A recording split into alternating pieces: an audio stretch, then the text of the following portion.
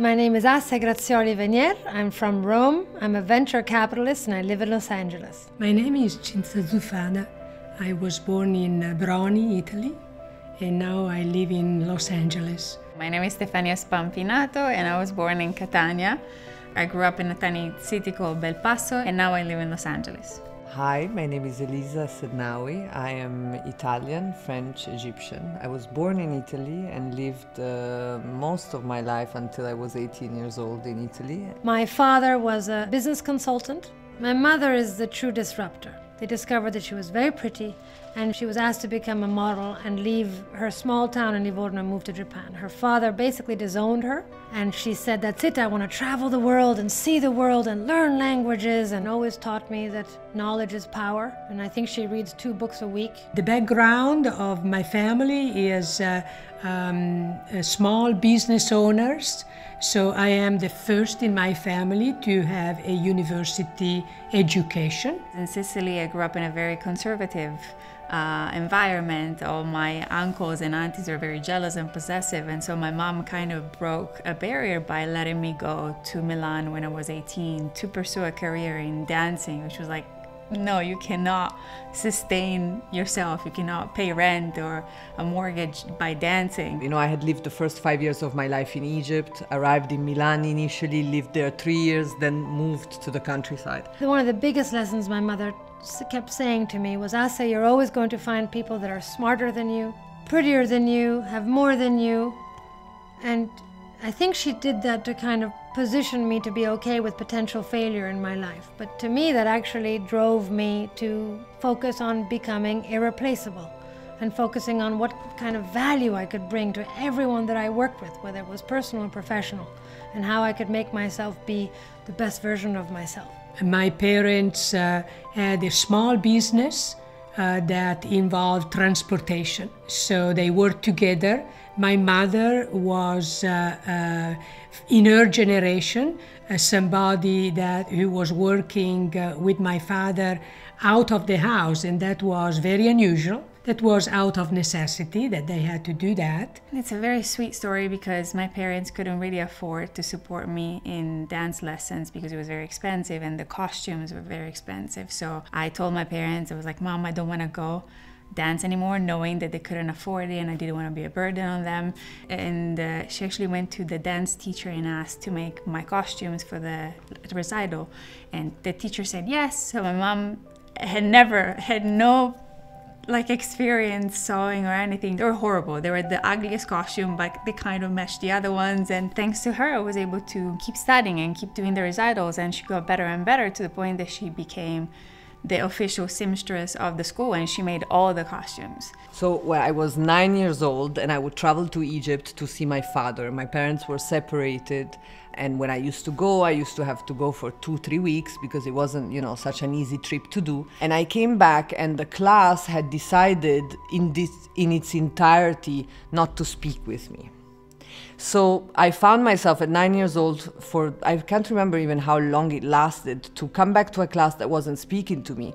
But most importantly, with no teacher and no adult understanding or recognizing what was going on. That was the type of bullying that I experienced. I mean, I was different and there was no one to help deal with the situation, right? But that's violent, you know, you feel rejected when things like this happen. You know, I did years and years of therapy and self-work to deal with the rejection of not being, you know, of not being accepted for who I am. I didn't have much growing up, right?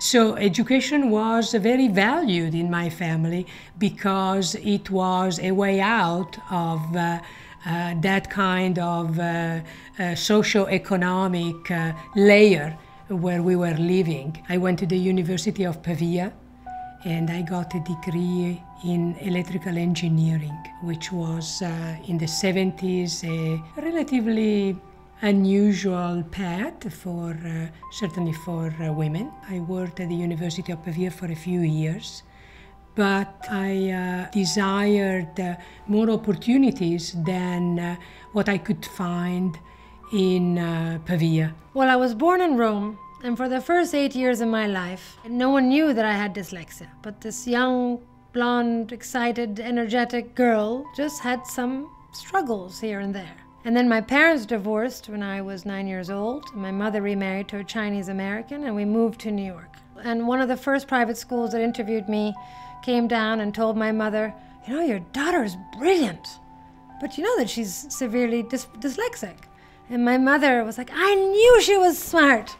You know, we finally identified it. And so I was lucky enough to be educated in the States, and I was given a tutor that after school every day I would be plucked from school and taken to this tutor. And she was the one who would take my homework, and together we would unpack the homework and all the problems that we were trying to solve, and really rewire my brain in the way that I was thinking, and practice sort of in the way that I was thinking. And I truly believe that experience is the most formative experience for the way that I approach business in the world today. And at 16, I was like, I don't want to do this. I don't want to become a lawyer anymore. I want to become a dancer. She was like, why? No, don't do that. But she supported me. And when I was 18, I moved to Milan and I did the performing arts school for 3 years. After the 3 years, I started working in Italian TV as a dancer. On a job, I met this dancer that was Sicilian but lived in London. We became very good friends, and he was the one that encouraged me to go to London for a week and try it out. Didn't speak a word of English.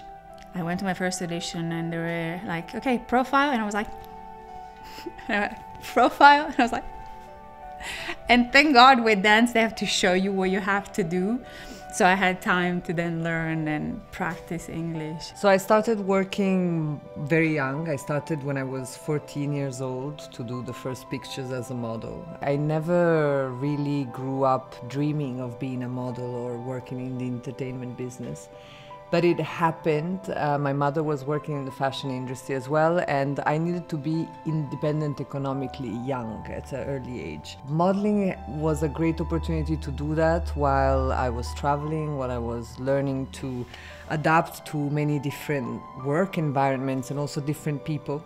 But I never found in it, you know, the satisfaction and the passion that would really drive me to dedicate my professional life to this. And growing up, I think I was always looking for a sense of purpose and a sense that if I was gonna dedicate myself to something, and you know, when you're a mother like I am and a wife, you know, everything that brings you away from family needs to be somehow, I don't want to say justified, but you know, you need to know why you're doing it, right? And so I eventually left Italy and moved to the United States. I worked first in a consulting company doing work for the Department of Defense. And later on, I joined the Jet Propulsion Laboratory. I was asked to be an editor for a documentary film in London. And that's the career I thought I was going to have, telling stories about the world and history and how history repeats itself and pulling stories together. And then one pre-Christmas afternoon on the 18th of December, I was riding a scooter, motorino in London, and I was unfortunately hit by a taxi. Spent a year in the hospital, and when I came back to London looking for a job, luckily a friend of mine, Damien Mould, who ran an agency at the time, identified something in me, possibly a little bit of pity of this young, hungry girl wanting to find her way in the world. And he offered me a seat at his table. And the first thing that he brought to my table was a client, Vodafone, who was experimenting with made-for-mobile programming. I got my visa, I moved to LA, but I hated it. I hated Los Angeles. It was so hard. And I felt like I had to start from zero at 29 with a career that I had been pursuing for 10 years. I struggled. I didn't know what to do.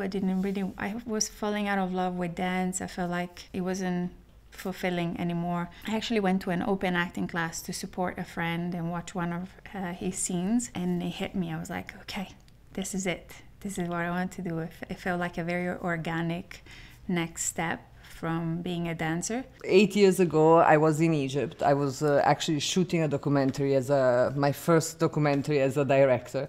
And I found myself in a school. I really saw at that point this very clear image. On one side, children that were thirsty for learning more and that were there because they wanted to learn more. And in front of them, teachers who equally were really passionate about delivering this information, about educating the next generation.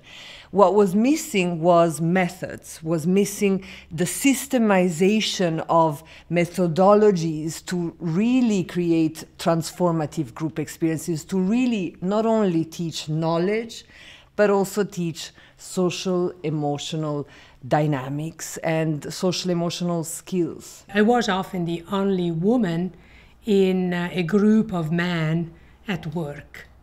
And so in my case, in particular, once I left Italy, I was also an immigrant woman, right? So somebody speaking with an accent in a group of men, not knowing often the context. So I had to learn these things as I went along. It was definitely a journey of discovery as I was living the journey. And then Ministry of Sound on mobile we created. And of course it's a good European, a good Italian. I love dance music, and I was thrilled to create video content around a dance music brand that I had known all my life. And then the president of Ministry of Sound said, who's producing those videos? Who's doing Ministry of Sound on mobile? I said, oh, some girl straight out of college, ex-editor, and you should meet her. So I walk into his office. He showed me around the office, showed me what he had in assets, the record label, the radio channel on Sky. And he said, what should I do with my business? And I was 23 years old, and I said, why don't you have a website with content on it so I can listen to the music and see the interviews of your DJs, and why can't I buy the products that they're talking about? And so he said, well, you're hired. And so he hired me then and there, and he said, you're now head of TV and radio. Starting a new career as a foreign actress in Los Angeles is so hard. And telling your parents, I'm gonna start acting, they're like, what? At 30, why? And I'm waiting tables in the meanwhile, and it's just, your ego is crushed. Like you're literally stepping on your ego over and over again. Fantasia effectively today is a benefit corporation, so it's a company that creates educational program, and through the non-profit arm in Egypt, Italy, Mexico, and the United States from this year as well, brings this methodology to communities that cannot afford it, so underprivileged communities. Now fast forward 8 years, I'm a mother, I have 2 kids, and they go to school in Los Angeles, and they are privileged enough to have had the opportunities to go to very good schools. But what I've noticed is that even in those great schools, teachers are not prepared to really take care also of the social emotional well-being of children. I mean, conflict management, deep listening, building of confidence, following instructions and giving instructions. They seem very simple things that for us are given, but those are the skills that we need to realize ourselves as humans. So it has always been a dream of mine to work in an environment where big things are happening. I mean, the outcome of efforts are outcomes that go beyond an individual. And so definitely the environment of NASA and the Jet Propulsion Laboratory provided me with those ingredients to reach my professional fulfillment and feel that I could give my best. And at the end of the day, I feel that I have made some contributions that hopefully are helpful for society at large. The real change happened when I met Daniel Ek at a conference in Monaco where I was speaking, and he was sitting on a sofa with his advisors. I already knew what Spotify was. I had heard about this streaming service that gave you all the music when you wanted, how you wanted it, at the touch of a button. And to me, that gave me goosebumps. And I thought, what is this? I'm a music fiend. And so I went up to him, and as a good Italian, I said, I'll launch you in Italy. And he looked at me and said, I think we have bigger markets to look for. And I said, I'll launch you in the UK. And a few months later, we reconnected. Long story short, I ended up working for Spotify for 7 years, working on special projects and launching things like Artist Services Division in the UK and supporting that in the US. And that's really when I realized that my network and my understanding of consumer and my understanding of the creation of value and my passion for wanting something like Spotify to be in the hands of more people and more consumers drove me to tie my network, my understanding of deal making, and to help the company thrive and expand across different markets. And it culminated to me moving to LA 5 years ago to launch their LA office. Because I was getting so many auditions and so far and few in between, I was so nervous. When I was in the room, I was auditioning for an Italian speaking role and I couldn't say the word because I was so nervous. Like my lip was shivering so hard that I couldn't even say what I was supposed to say. The accent already limits you immensely because there's only probably, I don't know, maybe one audition every couple of months for Italian roles. When they want an Italian actress, they also open the audition to the Spanish, the French, the Colombian, the Brazilian. For them, an accent is an accent. It doesn't necessarily have to be an Italian accent, an authentic Italian accent. So you get one audition every 2 months and the whole foreign community auditions for it. The first step was to start writing down what was in my mind, to realize the vision that I had for a more progressive education that would really build a bridge between education, curriculum drafting experts, PhDs that work in education, and professionals out there.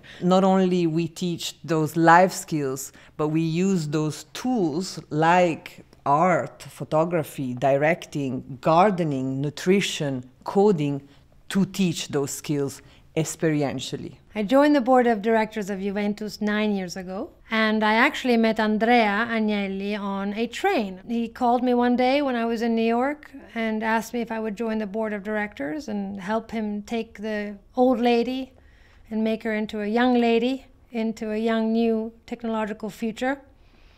And I couldn't but say yes. 3 years ago, we launched Juventus Women. This was the first real significant women's team in Serie A. After seeing the boom of the Women's World Cup and really being proven that there is not only attention but demand for more women in sports, I realized that it was inevitable that I was going to want to enter the space. And so when I was called one day by Steve Baldwin, who's the owner of Washington Spirit, which is the women's soccer team in Washington, D.C., and he was pulling together a new ownership team, it was virtually impossible to say no. It is, of course, an honor to be alongside Chelsea Clinton and Jenna Bush and Dominique Dawes, who is the Olympic world medalist. Here is a city at the center of the world, center of politics, with an existing team of women on the field, playing all over the world.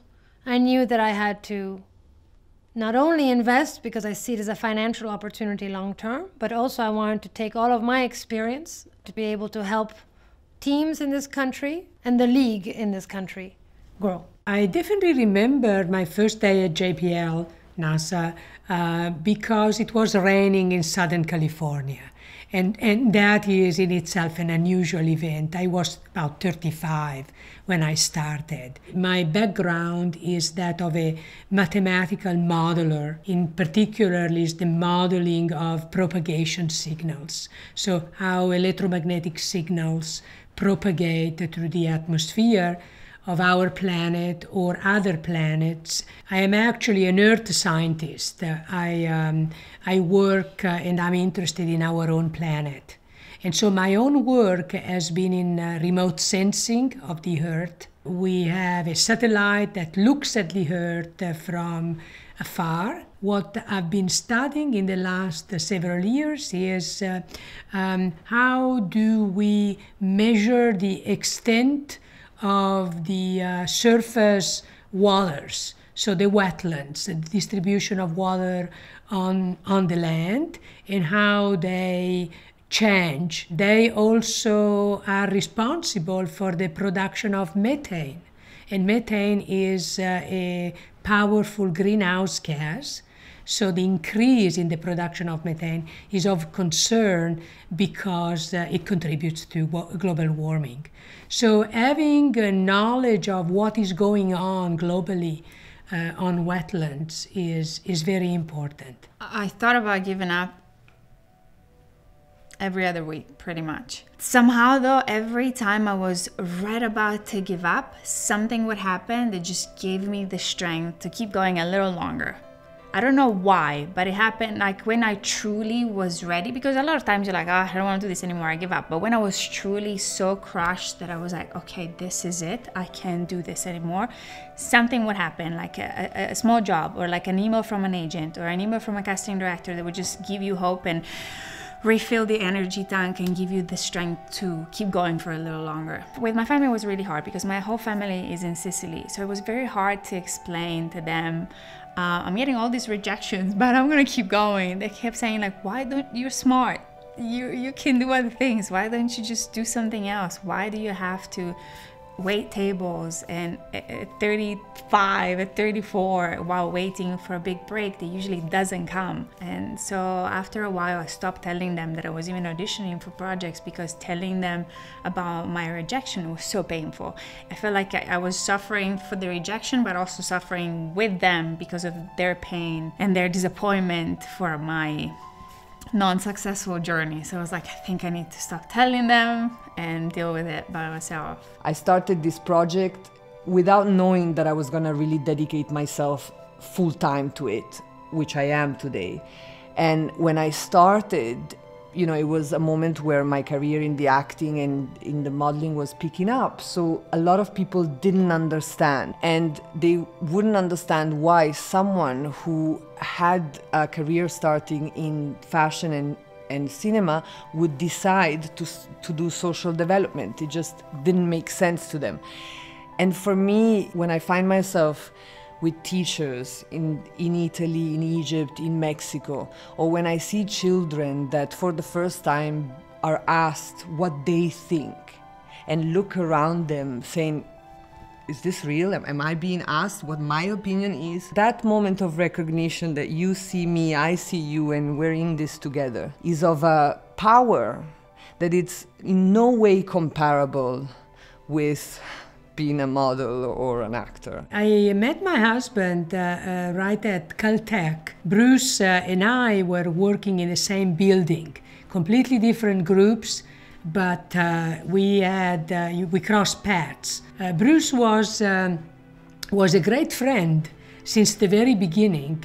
Bruce is from Australia, so we were both foreigners in the US, in a place like Caltech.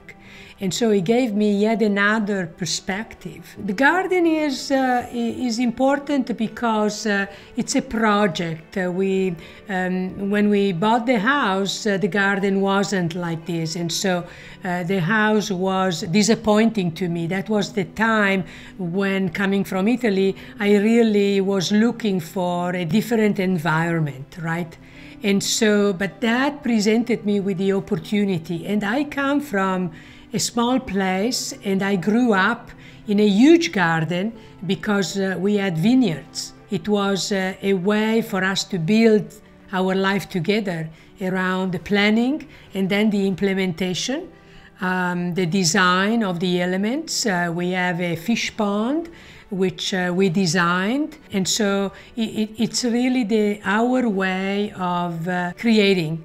On the Wednesday night, I'm crying in acting class because of my accent and because of how limiting it is, because I just only get a very small role, like auditions for very small roles. I'm like, this is exhausting. I was like, I'm quitting.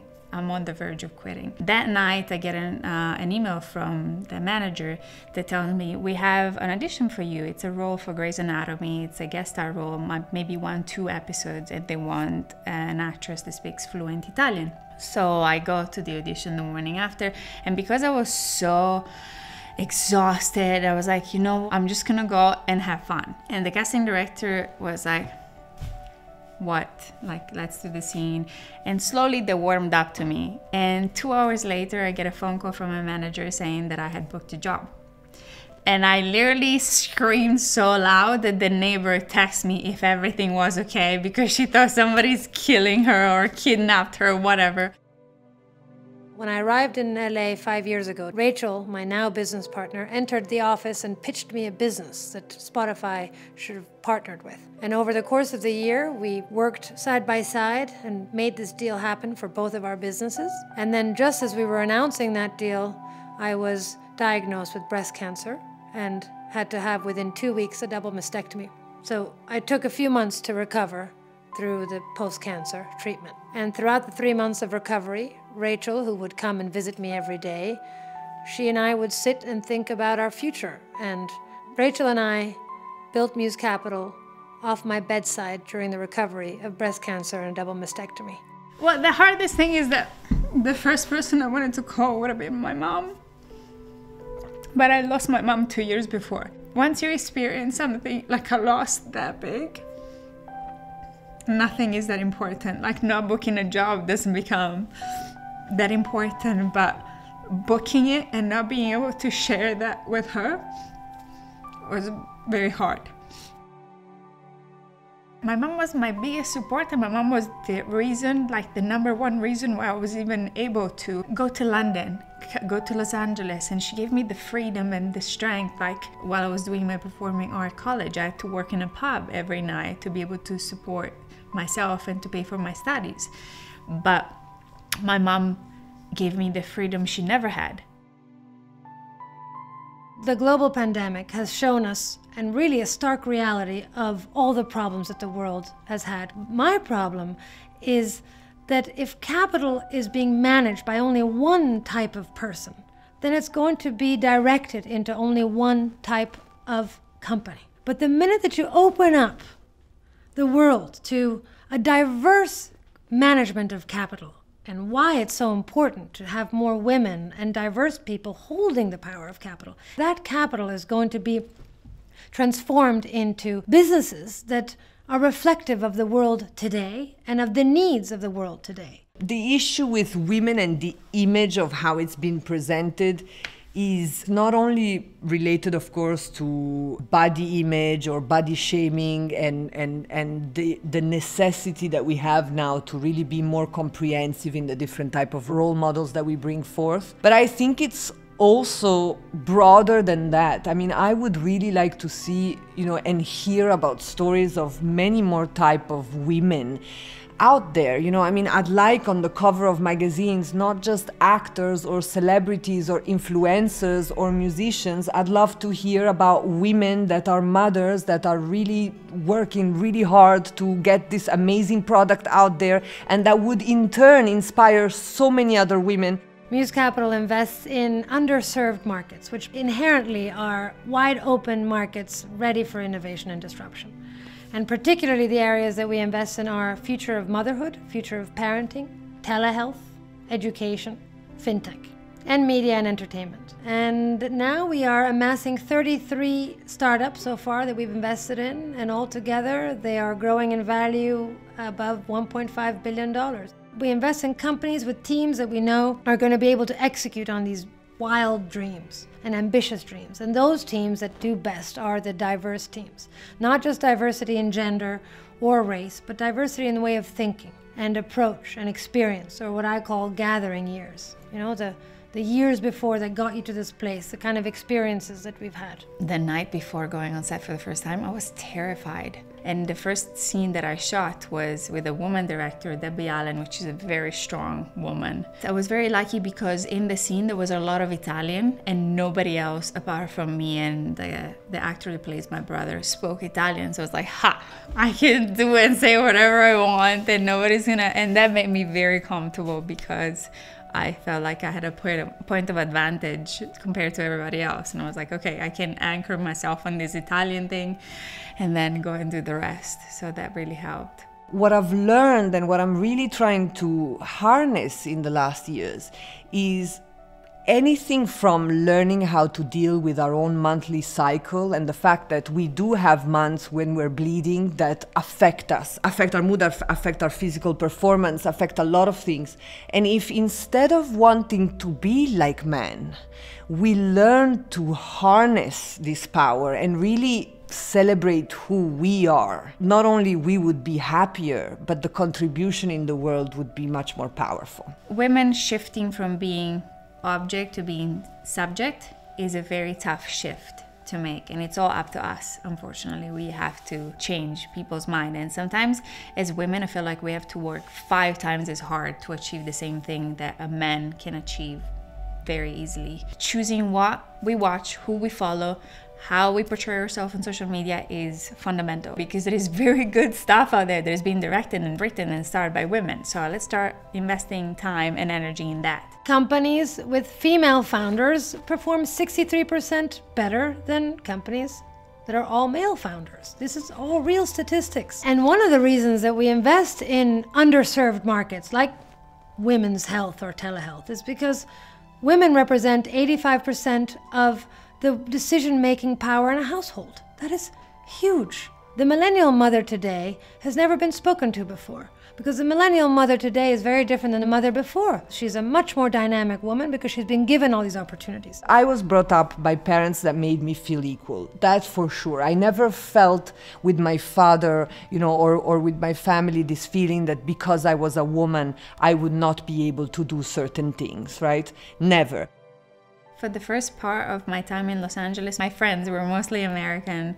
And then I met my first Italian friend that is in the entertainment industry. And then through him, I met more and more people. And in the last couple of years, I feel like I've met a lot. I didn't even know how many Italians were in Los Angeles until a couple of years ago. And it was such a great discovery, because it's hard for all of us. So having a support group of people that know exactly what it feels like to be so far from home, it makes you feel like a home away from home instantly. What do I miss of Italy? I miss everything. I miss my family. I miss, of course, going to the Juventus Stadium and feeling the vibration of that stadium and the energy that really, there's just nothing like what a sports in a stadium can do for you and for the heartbeat. It really is extraordinary. And I miss the food. I miss food, I miss flavors, I miss culture, creativity. I have always felt very connected and proud of being Italian. What I love about Italy is the quality of life and the love of life. And, there is something very, very unique about our culture and even just our use of language and humor. Is something that is untranslatable. The way we play with language and words and little subtleties of things, I find is very special. What I did not expect when I moved to Los Angeles is that I was gonna meet a lot of Italians here and that we were gonna make such a tight group.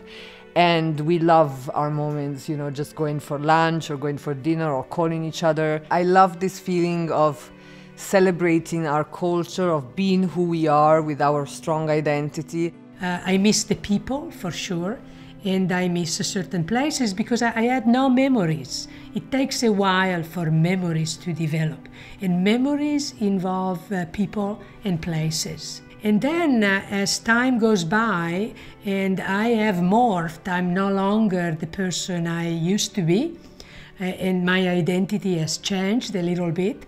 There are different things that come back to me that I miss from Italy. Almost I would like to be able to move quickly in space, to be able to live both here and there. Right? And perhaps in my lifetime we will have that kind of transportation. I think, how to realize your dream is a mixture of really hearing yourself, knowing yourself, expressing yourself clearly. My dream is now for the things that I've built to consolidate, the professionally, the social enterprise, the non-profits, to be able to benefit as many people as possible, potentially to go to more countries. But for me, just the ability to be in the present, enjoy the moment for what it is, not worry too much about what will come, be present with my children, my husband, my friends, with myself. My dream is to really put in place a stronger relationship between Italy and North America. Italian universities, Italian academics, Italian industry, foundations to work together to increase the opportunities for Italian talent to be appreciated, to be successful, and Italian people to succeed. So I always say that I'm building il mio cassetto dei sogni, I'm building it. And I'm just starting to put dreams in there, and I hope it keeps going. What's my dream? Well, I always say you have to put your oxygen mask on before you can help others. And so my dream is to continue to build Muse Capital into one of the premier investment funds in the world, investing across technology and consumer, and continue to do what we do at the best of our abilities and grow our team. That inherently will mean that we will be putting capital into diverse managers and extraordinary humans building important things that are changing the world. My dream is to teach the everyday woman who's an artist or an athlete or anyone that it is absolutely her right and ability to understand equities and investment, and to grow their financial worth, and to be able to then take that capital and reinvest it into making the world a better place.